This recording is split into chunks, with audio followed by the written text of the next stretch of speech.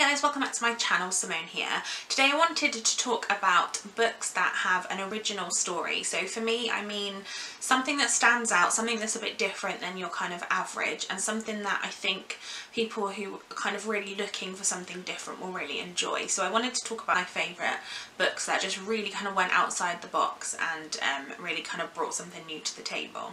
So the first one I wanted to talk about, a series of unfortunate events series by Lemony Snicket, and I really enjoy this series because I feel like a lot of it is really unique. There are quite a lot of stories in this, and I do feel like they're probably quite samey throughout.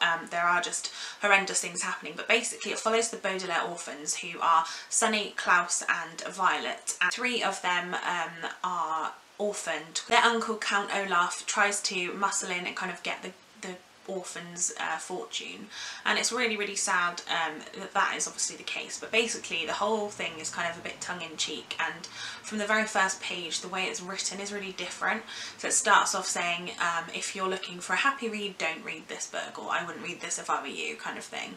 And I just really liked the way it was written. It's a really dry sense of humour, I think, and I really enjoyed that. And basically everything bad that can happen does happen. In fact, some of them are completely ridiculous things that happen. But yeah, I really enjoyed this series. I haven't read anywhere near all of them, but I have read a few and I really enjoyed them. And I also really like the Netflix series adaptation that they did. The movie was okay, but it wasn't my favourite. But yeah, I really liked the series that they did. Next up is A Great and Terrible Beauty by Libba Bray, which is the first book in the Gemma Doyle trilogy. This follows a girl named Gemma Doyle who is sent to England to school. She originally lives in India, and basically she witnesses her mum die. But before her mum dies, she has a vision that it's going to happen, and then she finds out that her mum has died or has been killed, and she goes to boarding school, and while she's there she learns a lot of things about the powers that she has, and someone's following her. And I really enjoyed this book. I thought it was really different again. Like, it is something that just really sort of stands out to me, and I do really want to continue the series. I definitely think that not enough people have read this book, and I feel like everybody needs to. But yeah, I really love this one. Next up, I want to talk about a series that I've only started.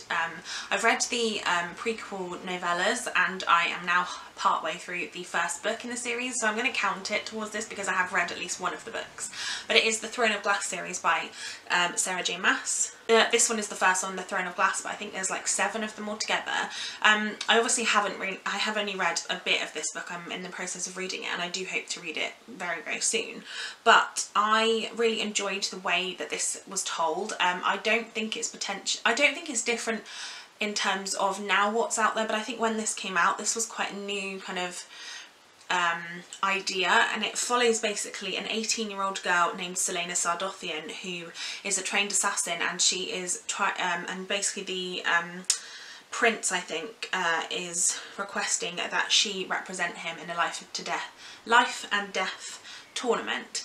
And yeah, it's that kind of thing, and I'm really enjoying it. I really like the female assassin trope in books, and I feel like this one could be really good. Obviously I haven't read this one yet. I have read the prequels and I really liked them. I gave them a 5-star, so hopefully I'll really enjoy this one as well, but I really wanted to mention it even though I haven't read this particular book. The next one that I read and absolutely loved, and I feel like it definitely doesn't get talked about enough, is The Scorpio Races by Maggie Stiefvater. A lot of people really enjoy The Raven Cycle, and I have to read that. I've got the first book, but I haven't read it yet.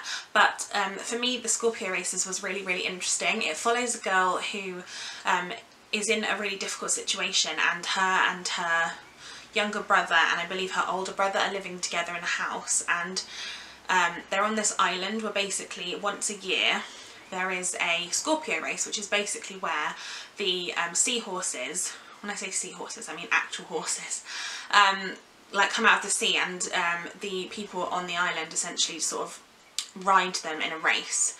And the girl in this decides that she's going to enter this race in order to try and save her family because her brother wants to leave. And it's really well done. I really enjoyed it, and the relationships in this is really interesting. I absolutely loved it. I really thought this was a really fantastic book, and I feel like more people need to read this because it's not the The Raven Cycle is not the only book that Maggie Stiefvater has written, and I personally think that more people need to read The Scorpio Races. Number 5, and the final one in this video, is Gone by Michael Grant. This is the first book in the Gone series. I think there's 6 books altogether. I think although this book is one that has a lot of kind of attention at times, I do think that I think this book, although it's not one that is particularly unique in the market these days, because I think a lot more dystopian type books have been written more recently, or kind of in the last few years, but I do think this was one of the originals that was just amazing. This follows basically a world where all of the people over 15 years old or over 16 suddenly disappear and they're not there anymore, and it's about the rest of the people, so everybody under 16, essentially having to just figure out what to do. And it does turn into a bit of a political drama bit where you know, some of the children kind of start to bully the others, and it's really interesting, and I do think it's interesting to see like what people would do if that happened, and I think it's definitely quite scary to think about as well. But yeah, I really enjoyed this one, and I do think that more people should read it. I need to read the next one in the series. I've only read the first, so I do own the second one though. I think it's called Hunger, so I need to get on that soon. There you have it, guys. That is my top 5 most original books that I've read and I really loved, and I want you to read them too. Let me know if you have read them and what you thought of them, and if you haven't, please read them and let me know if you're glad that I got you to read it. And give this video a thumbs up if you enjoyed it, and subscribe to my channel if you haven't already, and I shall see you in my next one. Bye guys.